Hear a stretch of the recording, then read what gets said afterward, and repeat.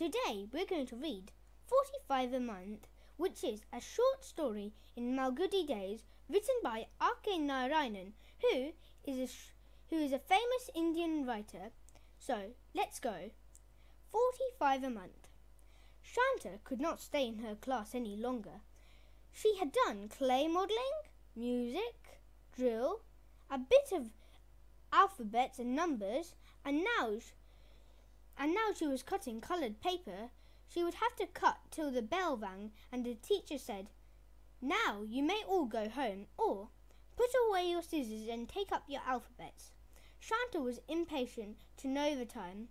She asked her friend sitting next to her, "Is it 5 now?" Maybe, she replied. "Or is it 6? I don't think so," her friend replied, "because night comes at 6. Do you think it's 5? Yes." "Oh, I must go. My father will be back at home now. He has asked me to be ready at 5. He is taking me to the cinema this evening. I must go home." She threw down her scissors and ran up to the teacher. "Madam, I must go home." "Why, Shantabai?" "Because it is 5 o'clock now." "Who told you it was 5? Kamala." "It's not 5 now." "It is. Do you see the clock there?" "Tell me what the time is." "I taught you to read the clock the other day." Shanta stood gazing at the clock in the hall, counting with figures laboriously, and declared, "It's 9 o'clock."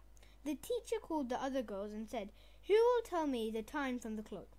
Several of them occurred with Shanta and said it was 9 o'clock, till the teacher said, "You're only seeing the long can. See the short one. Where is it?" 2.5. "So what's the time?" 2.5. "It's 2:45. Understand? Now you may all go to your seats." Shanta returned to the teacher in about 10 minutes and asked, "Is it 5, madam? Because I have to be ready at 5. Otherwise my father will be very angry with me. He asked me to return home early." "At what time?" "Now." The teacher gave her permission to leave, and Shanta picked up her books and dashed out of the class with a cry of joy. She ran home, threw her books on the floor, and shouted, "Mother! Mother!" And Mother came running from the next house, where she had gone to chat with her friends. Mother asked, "Why are you back so early? Has father come home?" Shanta asked. She would not take her coffee or tiffin, but insisted on being dressed first. She opened the trunk and insisted on wearing the thinnest frocks and knickers, while her mother wanted to dress her in a long skirt and a thick coat for the evening. Shanta picked out a gorgeous ribbon from a cardboard soap box, in which she kept her pencils, ribbons, and chalk bits. There was a heated argument between mother and daughter over the dress, and finally Mother had to give in. Shanta put on her favourite pink frock, braided her hair, and flaunted a green ribbon on her pigtail. She powdered her face and pressed a vermilion mark on her forehead. She said, "Now father will say what a nice girl I am because I am ready. Aren't you also coming, Mother?" "Not today." Shanta stood at the little gate looking down the street. Mother said, "Father will come only after 5. Don't you stand in the dark in the sun. It's only 4 o'clock."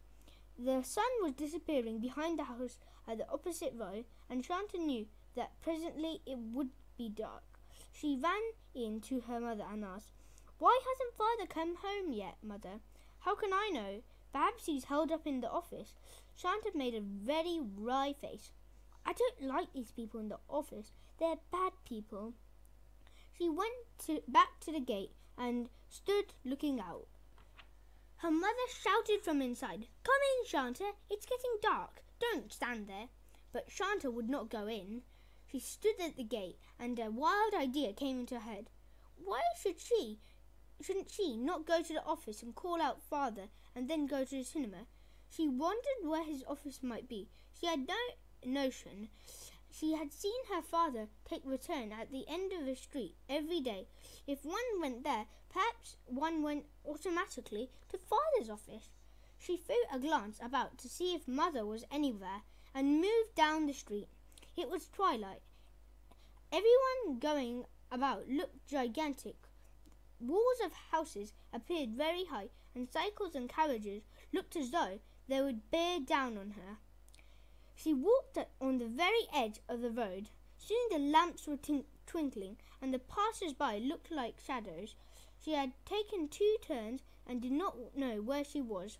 She sat down on the edge of the road, biting her nails. She wondered how she was to reach home.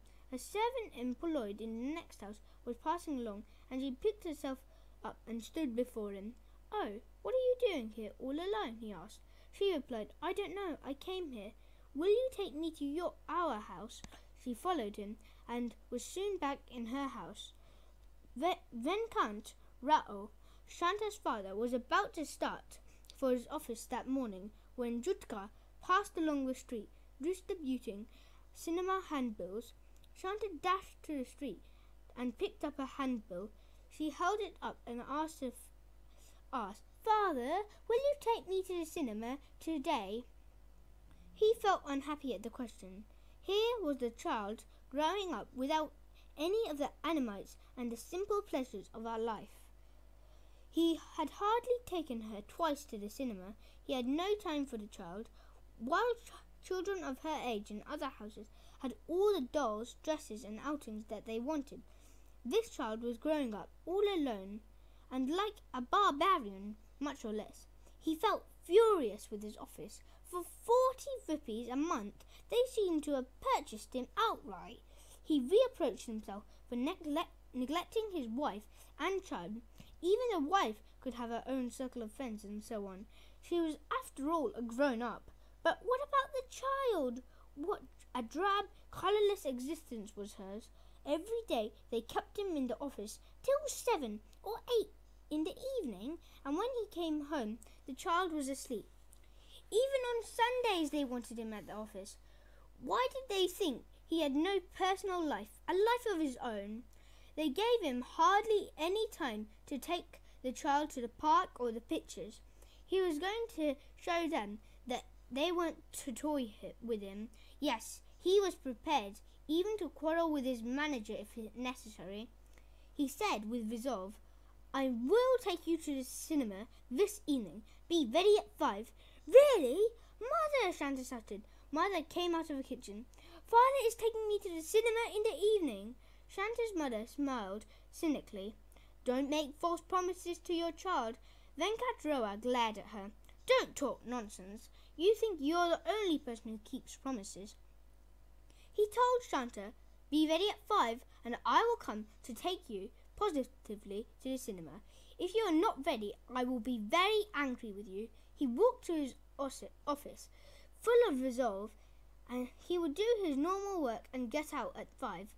If they started any old tricks of theirs, he was going to tell the boss. "Here's my resignation. My child's happiness is more important to me than these horrible papers of yours." All day the usual stream of papers flowed onto his table, and off it he scrutinized, signed, and drafted. He was corrected, admonished, and insulted. He had a break of only 5 minutes in the afternoon for his coffee. When the office clock struck 5 and the other clerks were leaving, he went up to the manager and said, "May I go, sir?" The manager looked up from his paper. "You? I was unthinkable that the cash accountant section should be closing at 5. How can you go?" "I've had some urgent private business, sir," he said, smothering the lines he had been rehearsing since the morning. Herewith my resignation. He visualized Shanta standing at the door, dressed, palpitating with eagerness. There shouldn't be anything more urgent than office work. Go back to your seat. "You know how many hours I work?" asked the manager. The manager came into the office 3 hours before opening time and stayed nearly 3 hours after closing. Even on Sundays, the clerks commented among themselves. His wife must be whipping him whenever he is seen at home. Oh, that is why the old owl seems so fond of his office. Do you trace the source of light of that 10-8 difference?" asked the manager. "I shall have to examine 200 vouchers, and I thought we might do it tomorrow. No, this won't do. You must rectify it immediately. Venkat Roa mumbled, yes, sir, and slunk back to his seat. The clock showed 5:30. Now it meant 2 hours of execrating search among vouchers. All the rest of the office was gone. Only he and another clerk in his section were working, and of course the manager was there. Venkat Roa was furious. His mind was made up. He wasn't a slave who had sold himself for 40 rupees outright. He could make that money easily, and if he couldn't, it would be more honourable to die of starvation. He took a sheet of paper and wrote, "Herewith my resignation. If you people think you have bought my body and soul for 40 rupees, you are mistaken. I think it would be far better of me and my family to die of starvation than slave for this pretty 40 rupees, and you, which have kept me for years and years, I suppose you have not the slightest notion of you are giving increment. You give yourselves heavy slices frequently, and I don't see why you shouldn't think of us occasionally. In any case, it doesn't interest me, since this is my resignation. If me and my family perish of starvation, may our ghost come and haunt you for all your life." He folded a letter, put it in an envelope, sealed the flap, addressed it to the manager. He left his seat and stood before the manager. The manager mechanically received the letter and put it on his pad. "Venkat Roa," said the manager, "I'm sure you will be glad to hear this news. Our officer discussed the question of increments today. I've recommended you for an increment of 5 rupees. Orders are not yet passed, so keep this to yourself at the present." Venkat Roa put out his hand, snatched for the envelope from the pad, and hastily slipped it in his pocket. "What is the letter?" "I've applied you for a little casual leave, sir, but I think you can't get a leave for at least a fortnight to come." "Yes, sir, I realise that. That is why I am withdrawing my application, sir." "Very well. Have you traced that mistake?" "I am scrutinising the voucher, sir. I will find it about within an hour." It was 9 o'clock when he went home. Shanta was already asleep, her mother said. She wouldn't even change her frock, thinking that any minute you might be coming and taking her out. She hardly ate any food and wouldn't lie down for fear of crumpling her dress. Venkat Roa's heart bled when he saw his child sleeping in a pink frock, hair combed and face powdered, dressed and ready to be taken out. "Why should I not take him to the night show?" He shook her gently and called, "Shanta, Shanta." Shanta kicked her legs and cried, irritated at being disturbed. Mother whispered, "Don't wake her," and patted her back to sleep. Venkat Roa watched the child for a moment. "I don't know if it is going to be possible for me to take her out at all. You see, they're giving me an increment," he wailed. And that is the end of 45 a month in Malgudi days. Bye, and see you next time at D-Talks.